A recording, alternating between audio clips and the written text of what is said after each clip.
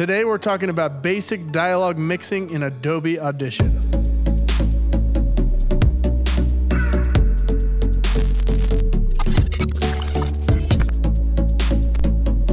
Hey friends, my name's Oliver, and for video production, dialogue is always a critical part, whether it's a voiceover, a recorded talking head, or any other natural dialogue type elements that you use to drive your story forward, whether it's commercial production or YouTube videos or anything in between. So today we're talking about the mixing process for just the dialogue. I use the word mixing, but you could also say processing or affecting. How do you actually mess with the sound and quality and signature and EQ of the dialogue track in simplest terms possible in Adobe Audition? If you're working in Premiere, they go hand in hand together. So we're gonna look right into that right now.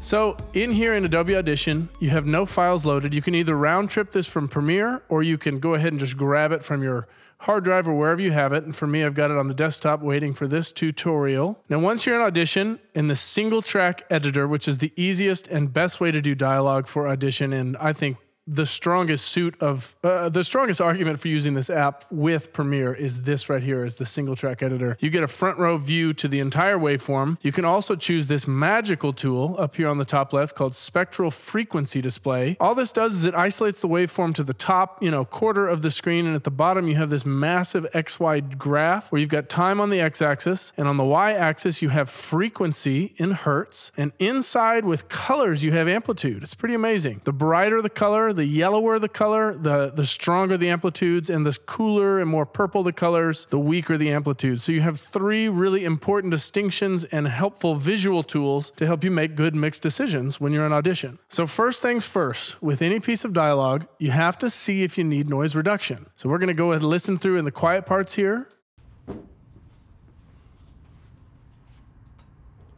Got a little bit of ambiance, a little bit of hiss from the recorder being used, some traffic sounds. Let's just see how bad it is by pressing the plus key to zoom all the way in.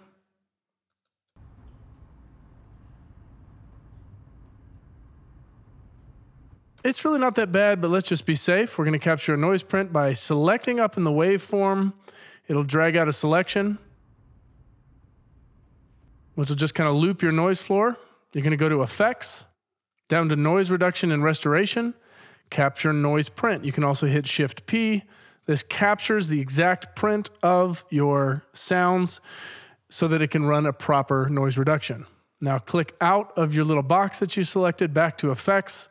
Now that the print has been captured, it remembers and noise reduction process is available, which you could also hit Shift Command P if you're feeling crazy with your fingers.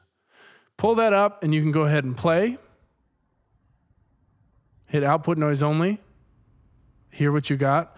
Their stock parameters are gonna be 50% noise reduction, reducing by 16 decibels. That just means it's gonna kill the sound in half at a 16 decibel decrease. So we'll back up with the minus key, go to a place where you actually have the dialogue signal to hear if it's making a big difference. Wyandotte County has a rich history of welcoming immigrants and celebrating our diversity. So that sounds pretty clean, but now a trick is to use output noise only to see how much of his dialogue you're extracting in addition to the noise. So there's quite a bit of frequencies of his actual dialogue, so let's not reduce it by 50%, let's go up to about 75. So I was wrong, I think there's been an update where they flipped this thing around on me. So the noise reduction percentage is how much is getting reduced.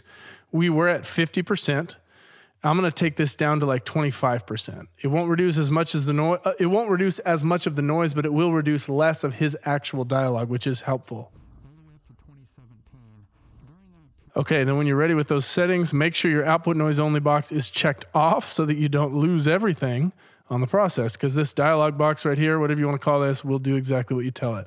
Hit apply. Always reduce your noise first, because if you apply any sort of compression, de-essing, multiband compression, any dynamic range processor, your noise reduction will be more difficult after that in the signal chain because the noise floor will be fluctuated as it's trying to bring down peaks. So keep that in mind. I always noise reduce very first in my mix.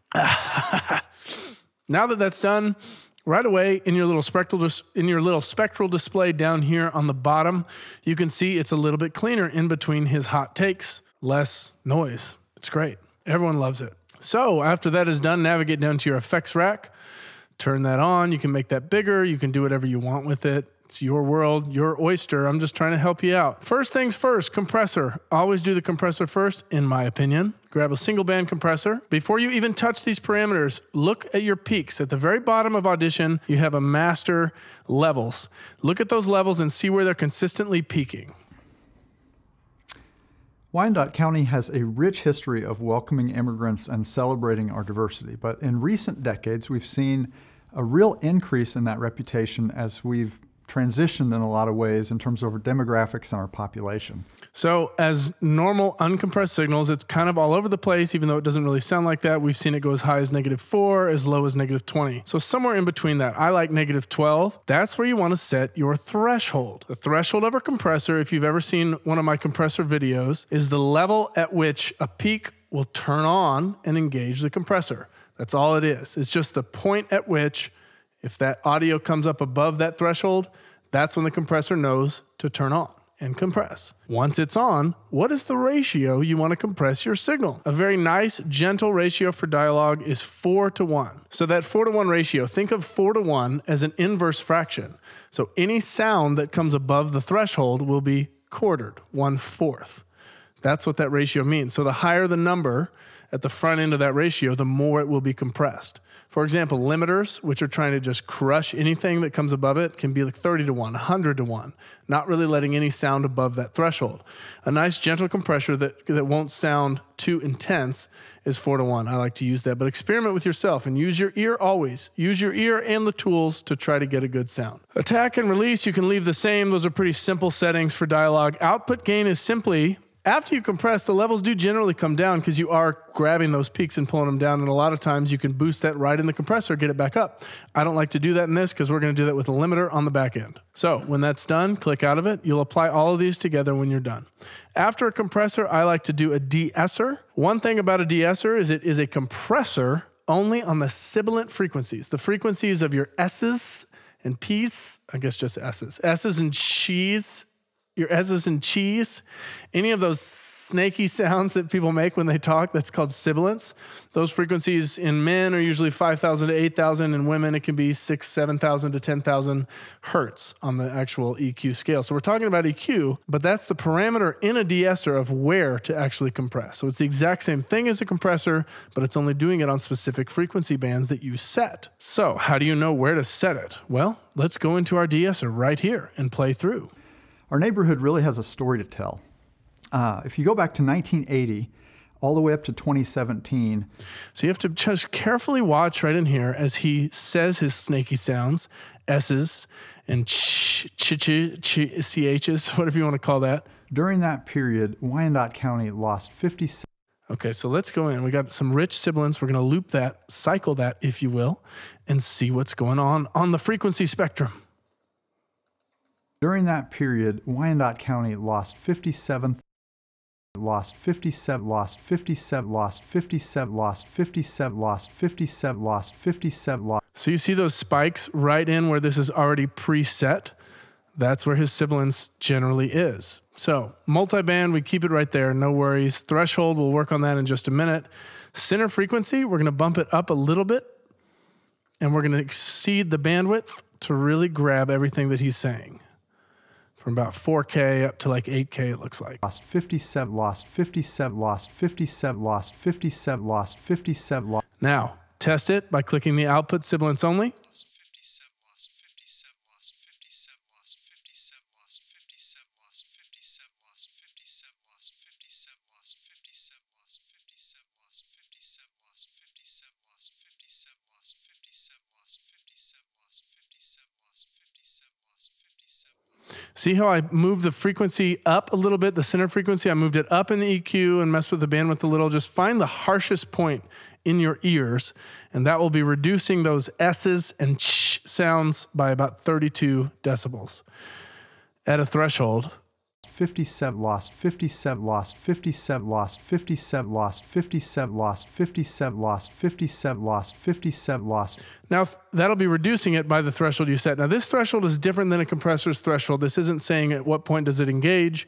It is telling the compressor how much to pull it back. So I usually start around 20 dB and see what that sounds like. 57, lost 57, lost 57, lost 57. We'll toggle it on and off to do a side-by-side. Lost 57, lost 57, lost 57, lost 57, lost 57, lost. So it's pretty subtle. We'll bump to 25. 57, lost 57, lost 57, lost 57, lost 57, lost 57, lost. You see the gain reduction is engaging, so it is working. I like to keep this pretty subtle. Too much is too much. So a little goes a long way here. You're just trying to make a pleasing listening experience for everyone listening. Okay, we're done with that one. Make sense? Got questions? Put them in the comments. After that, I like to go to a simple parametric EQ. Grab that up. Now, I recorded this project with a Rode NTG3, which is a wonderful dialogue mic when you're out in the field. It was a big room, so it was a great shotgun mic to use indoors. The only issues with that mic is it's pretty warm, and that can be cool for voiceover stuff, but when you're doing just dialogue-y, talking head, I like it to be a little bit cleaner. So I already know where to go and what to pull down because of my NTG3, but you can turn on an analyzer in Audition's parametric EQ to see what is going way up high and what you need to kind of pull down. The only rule for EQ is sometimes when people want a lot of high end in their sound, the easy thing to do is just boost the top end. Well, before you do that, always pull down your low mids, because when you pull down your low mids, you kind of have a perceived better top end. And that way you're not messing with your gain staging or your amplitude before you get to your limiter. So we're going to look at the analyzer right here. During that period, Wyandotte County lost 57,000 white residents. You're already seeing quite a lot of these low frequencies coming up above everything else on the top end. So you can just see visually what you're hearing in your headphones that you're hopefully wearing, that the low mids need to come down. So you can do this here or you can do this down here, but I like to just start by grabbing the number 2, which is kind of the low mid band, bring it down 4 or 5 decibels. Come down here, you see you can set your frequency of where the center is. I like to keep that between 200 and 300. This bottom button is actually engaging or disengaging the points of EQ processing. The Q right here, this number, basically the lower the number, the more bands it's reducing, the higher the number, the thinner, more surgical frequencies you're trying to remove. But in this case, we're gonna have a pretty wide Q as I'm decreasing a lot of his low mids. Now there's a bunch of rumbly mic stuff going on, so we can just take a low pass filter here and just drag that down. But this one, you're gonna wanna make that shape a little more severe so that you don't have a lot of loss. Now let's listen through it and we'll do a side-by-side. County. When you lose a third of your population, you can imagine vacant homes, boarded up businesses, schools closing, really an economic downward spiral. Interestingly though, during that same period, now that we've cleaned him up a little bit, we can put a little bit boost on the top end because we like that.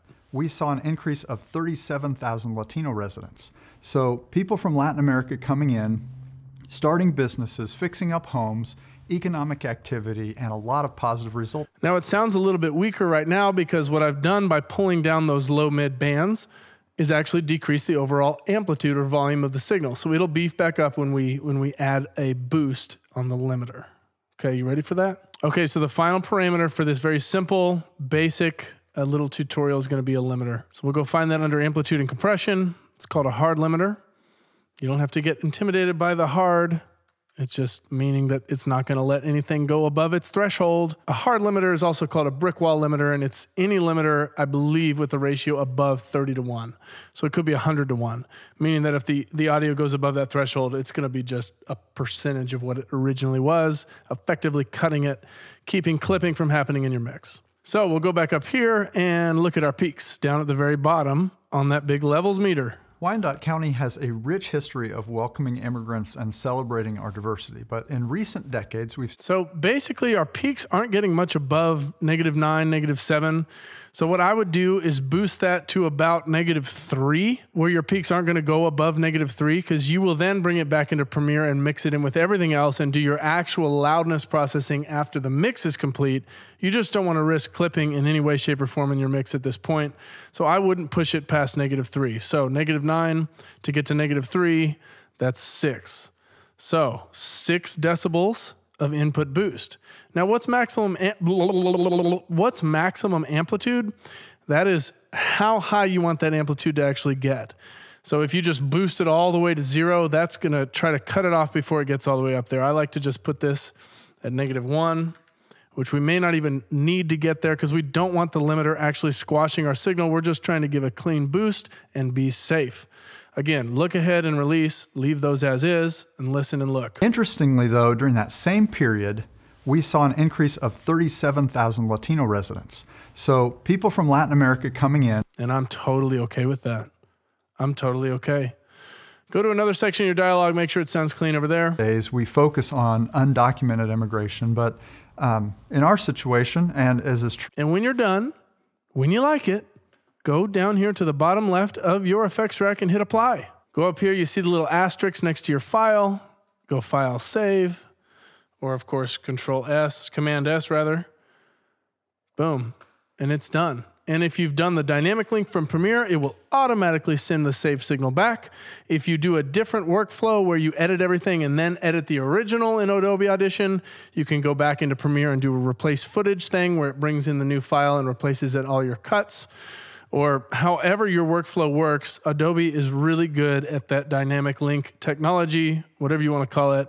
I like it, and that's that. So let's do a side-by-side here where we bring in the original next to what we just processed and listen to them side by side, and you can tell me if I did a good job or if I did a bad job. Okay, so I brought in our original signal. Look at it right here. Before we even listen through it, you see kind of the wild spikes and valleys. That's just the uncompressed signal. We did some gentle compression to it, and you can see that the amplitude is up because of the limiter, but it is a little bit more leveled out. And that's important when you want to get it above your mix. So here's the original. Up to 2017, we've seen some dramatic shifts in the demographics of our community. Up to 2017, we've seen some dramatic shifts in the demographics of our community. One of the things that began happening in 1980 was that white residents started leaving Wyandotte County for better schools. 1980 was that white residents started leaving Wyandotte County. So you can hear right away the noise reduction was really critical because we don't have that nasty noise floor anymore. The EQ just barely cleaned it up just enough. We're not pushing things too far. The compressor leveled out, evened out the amplitude so that we don't have a bunch of spikes jumping way high in your mix when you get it back in and add music, sound effects, and everything else you like to add, candy canes and popsicles. So that's it. That's the whole shebang. If you have any thoughts or questions, hit me up in the comments. I love interacting with keyboards. Otherwise, I'll see all of you next Tuesday.